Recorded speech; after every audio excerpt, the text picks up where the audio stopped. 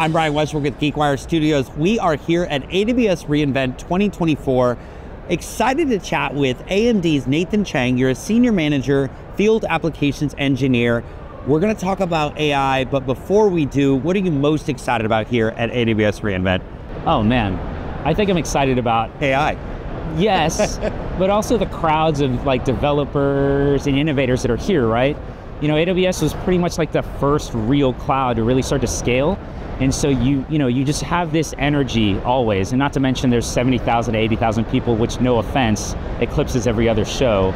So I just know that there's going to be an eclectic, very energetic, very knowledgeable, and technically just experts that are going to be here that I get to spend time with. And it's a fantastic time, I was going to say, for you to spend time with your audience, with your developers. I want to mention AI. We talked about it just a minute ago. AI is everywhere, and it feels to me like it's just blown up in the past 5 years.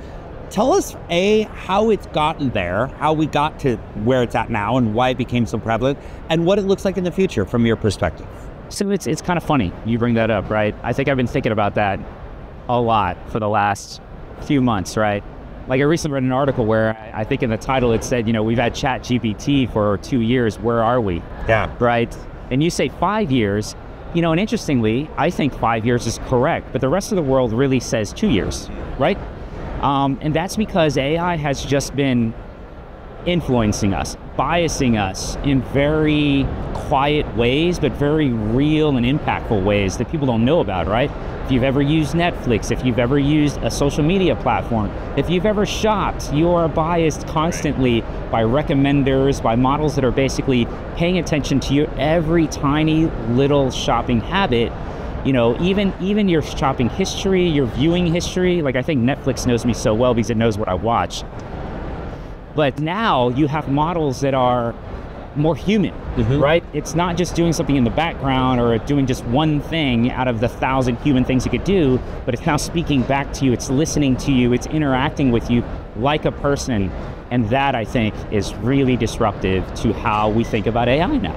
And AI plays a role in the industry as a whole. What are some of the challenges in deployment and adoption in your industry? Oh, it's so hard, right? Everybody thinks, hey, look at this. Look at this. It encompasses all of human knowledge, right? It's trained on the whole internet.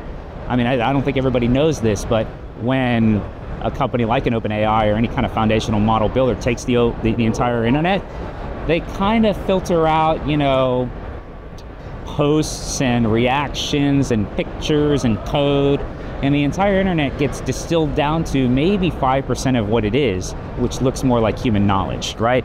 So it's not that much. And when I'm listening to that, the first thing that pops into my mind is censorship, but it's also as much about duplication and things that have been shared everywhere. The internet as a whole is a lot of things. Yeah. The unique internet, if you will, is a far smaller part of it. Yeah, there's a whole lot of repetition, right? A lot of news stories, they don't get their news story out until they've read it somewhere else. Right. And the same thing with us. We're human beings. We tend to kind of parrot a lot of things. But just that task of getting that into a succinct, super dense, knowledge base takes a tremendous amount of compute.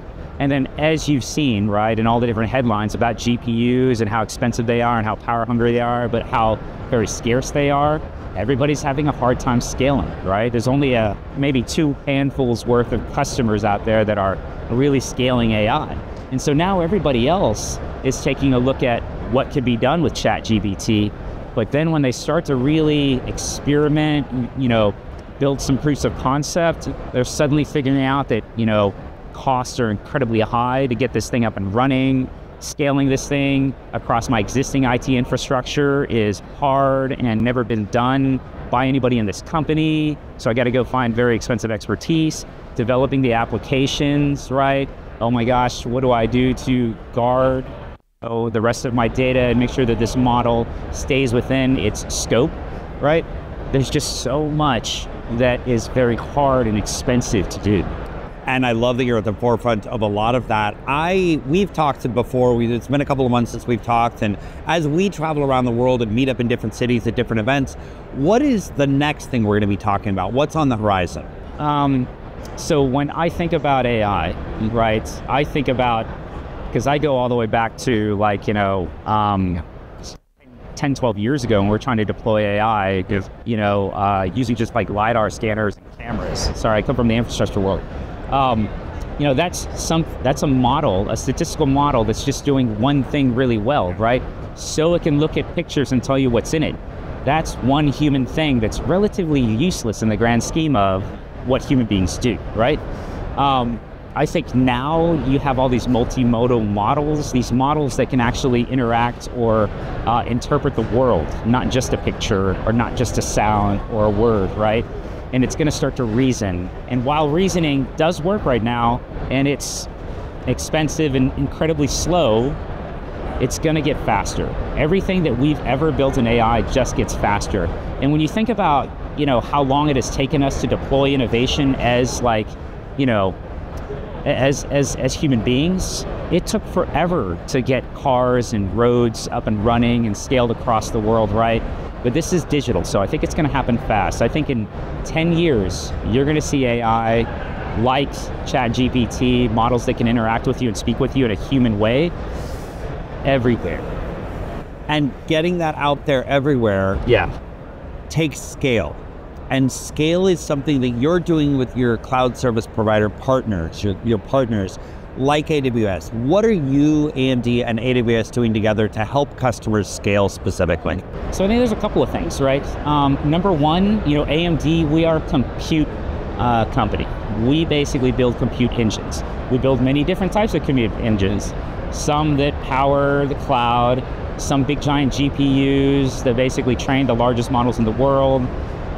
We build the chips that go into Xboxes and into Teslas for infotainment, gaming laptops, the list goes on. You're going to see it attacked in from many, I'd say maybe 2 or 3 specific different angles with us in AWS. One, we're going to put bigger and more capable compute engines in all the different regions where AWS is available. And they're going to be not just, your run-of-the-mill CPUs, but even bigger compute engines. And then subsequently, you're also going to see us continue to push the open source community in software. We are not a closed source software company, right? When it comes to things like ROCm, when it comes to things like XenDNN, which are our accelerated software and libraries for AI, it's always open source. And we work primarily with the open source community. So you're going to see us push that. But also in models, in training models. We're starting to put out our own fine-tuned and pre-trained models for the rest of the world to start to consume, not just on our compute platforms, but just for the world, because we just really feel like open source is where it's all going to be. And I think one thing that we're also helping with is model compression. Okay. Right? It's one thing to make compute engines bigger. It's another thing to make models denser and smaller while maintaining capability. Those 3 things, I think, is where we're going to continue to push and contribute to the ecosystem. We look forward to watching that journey at AWS reInvents to come. I'm Brian Westbrook. This has been AWS 2024, joined by Nathan Chang, Senior Manager, Field Applications Engineer. Thanks for watching. All right.